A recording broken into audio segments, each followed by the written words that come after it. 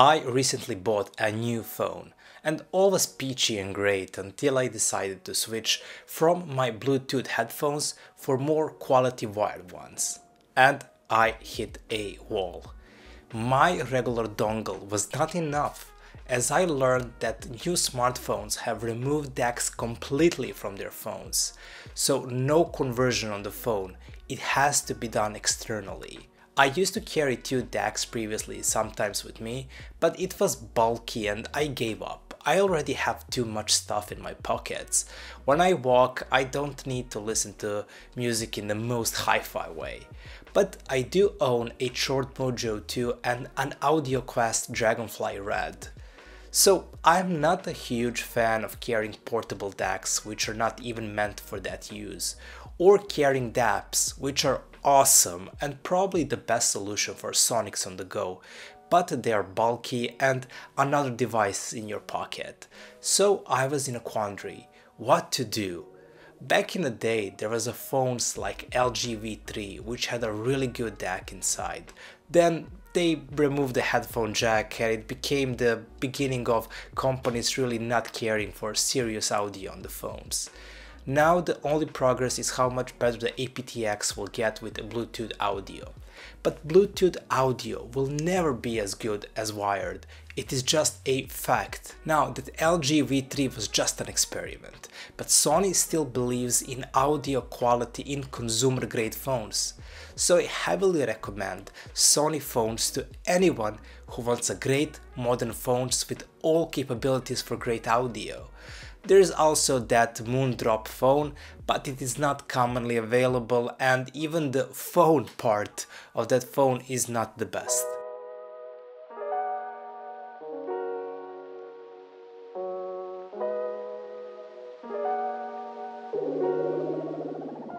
So what to do now? I have to find a solution that is not so bulky, is easy to carry, but has a good DAC capabilities and of course is able to read and convert 24-bit audio.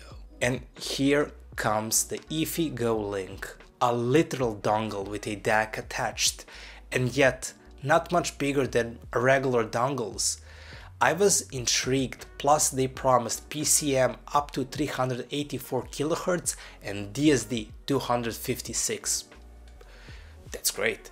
They even say that they remove a lot of jitter with a quality master clock inside. Lots of promises, and does it deliver? It does. If you temper your expectations a little bit though. I tested this with 2 phones. One is my new Samsung Galaxy S24 Ultra, which doesn't have a DAC inside, and the other one is Huawei P30 Pro, which has its own internal DAC. I used cheap Sony MDR EX110 headphones, but also expensive headphones like Bang & Olufsen Beoplay HX and Bowers & Wilkins. The reason for using the Sonys was just to test how much the DAC actually improves the sound, as I wanted to see like what kind of benefits will somebody get with having this DAC with some cheap headphones. The improvements with this DAC happened instantaneously when I switched between the Huawei and Samsung. If you use Deezer or Tidal or some similar streaming platform with a hi-fi package, the quality spike is really noticeable. And I think the most audible quality improvement was the depth of the soundstage, as I could hear all the details in the right and the left corners of the dynamic range. There is always some part of overlay happening in a song, when clashing compositions are seasoned with nice layering of, additional instruments to make the song bigger, more fun and deeper. These instruments are audible and have shape on the soundstage, not just a part of the sonic texture like how it is with without using a DAC. And each instrument is vividly presented more on the stage. This is done by organizing and structuring this information better. It properly puts instruments across the dynamic scale. Bass, mids and treble are far better organized. And it is a very neutral presentation. There is no showmanship or additional energy here coming from the DAC itself. It allows the characters of your headphones to shine. A great thing about neutral presentation is how much it expands the sound. It gives the song room and space to breathe. And in that case, the sound just sounds bigger.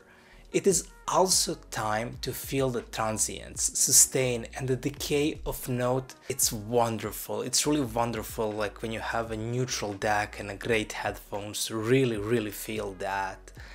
And do you know what's the biggest plus? You'd get this for only 60 euros. It is an incredible value. You cannot find something in this price range doing this much for less. It truly is a competitive price range. So the dynamics that this DAC brings to your songs and your music is just real palpable. It truly puts a lot of details and a lot of emphasis on instrumentation around soundstage for your spatial feeling and just for a feeling of a bigger soundstage. And of course, you know, more details reflects in a better understanding and hearing and feeling the vocal as well. As this DAC separates superbly well. I mean, this is a DAC.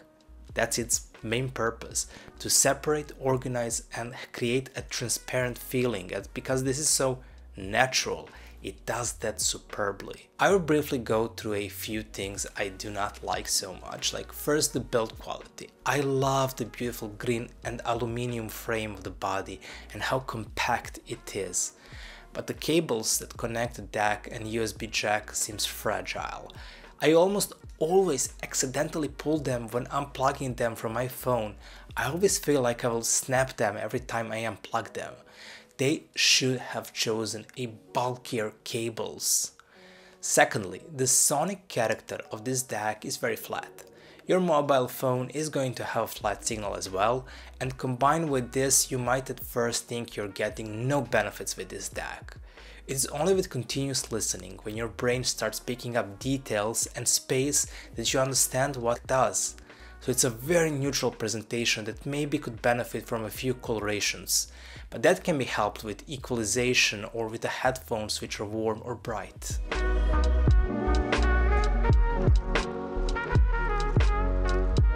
You know that Top Gear meme, iFi is brilliant, but I love this more. The Audioquest creates a more engaging sound, more detailed and open. It is equally transparent as the iFi, but Audioquest does everything else better. But the downside is that you need an additional dongle for it. The Audioquest sells it, and this is my second dongle from Audioquest. I also have one for Short Mojo. That makes this whole ordeal a bit more clunky. It is also bigger and heavier. When you're outside, you can forget that you have the iFi with you, it's that small, but the Audioquest, you will always know it is in your pocket. But it is also almost 3 to 4 times more expensive, and in that comparison, even though I love my Audioquest, the value is definitely on iFi's side. The Dragonfly Red is more mature DAC. It organizes and extracts details better, and also makes it more fun, verve, and gives it just more energy and excitement.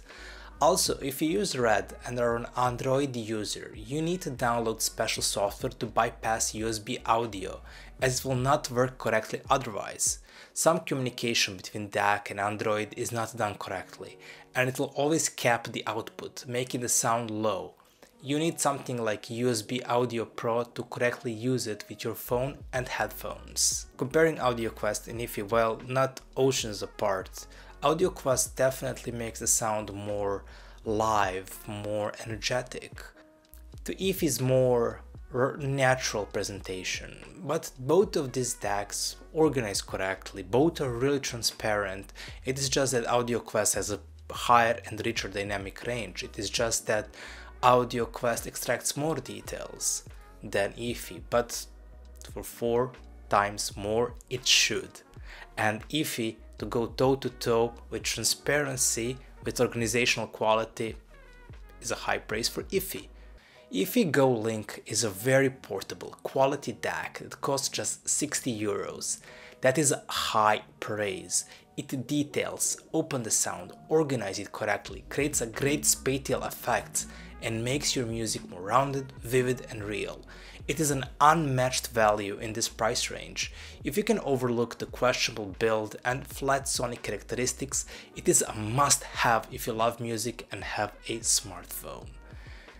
Thank you so much for watching, and if you enjoyed this content, please consider liking and subscribing.